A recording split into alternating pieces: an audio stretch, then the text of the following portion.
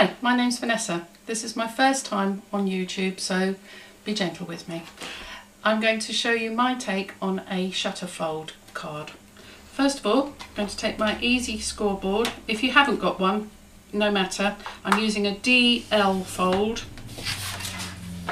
score line, so that means that your A4 card is divided into 3. You fold that over and then fold that one over like that. Then I'm going to fold these back on each other. I'm just using a thin piece of card here, which I would use as a, usually do this so that I can use it on a sample card and I'm not ruining my main piece. Then back on it again, like that, and score down the lines. So there you are, and you have that piece like that. We're going to fold that over to one side, then each corner you're going to fold in at right angles to that middle fold line, that one there. Let's score that, and again with this one, and then we're going to do the same on the other side, that one,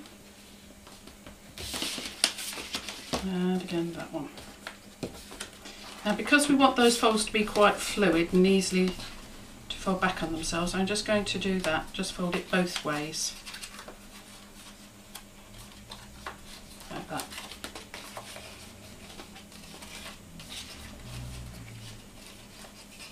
Then you open out, then you just pop those ones in like that. So you're reversing your folds. They just pop in like that. Okay, yeah. Then you can score those lines as well with a bone folder just to make sure. It depends on what thickness of card you use. The thicker you use, obviously you'll have to do this more definely. So there you are, and you have your card that folds like that. Now you can decorate your cards in different ways. Here's one.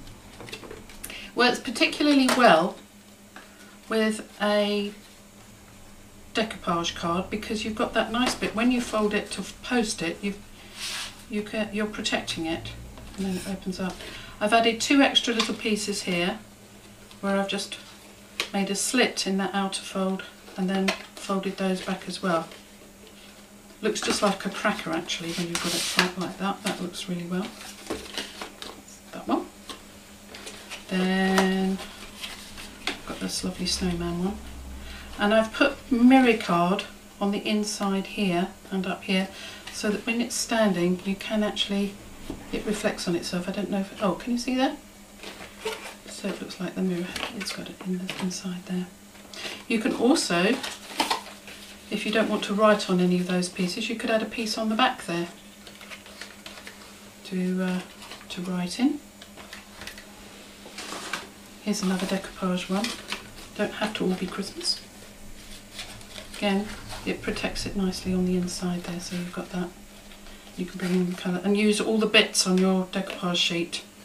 Just cut them out and put them in different places. So I've got those there and there. There's another one. Oop. If you particularly like the fold like I do, you can go mad and join 3 together. So there's one.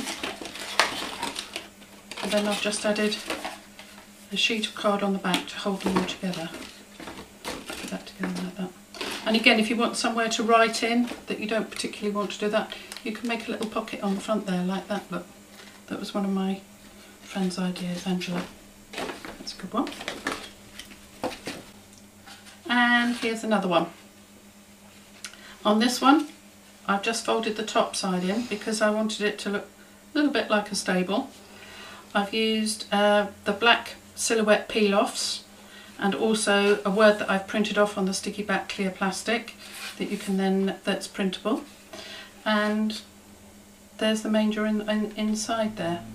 And this one, when you have a light behind it, it really does look like the stars shining on it. That's a lovely simple one, but it's very effective. Here's another little one that I've used with the mirror card inside again. And I love these little decoupage designs, these Marianne designs, they're really lovely.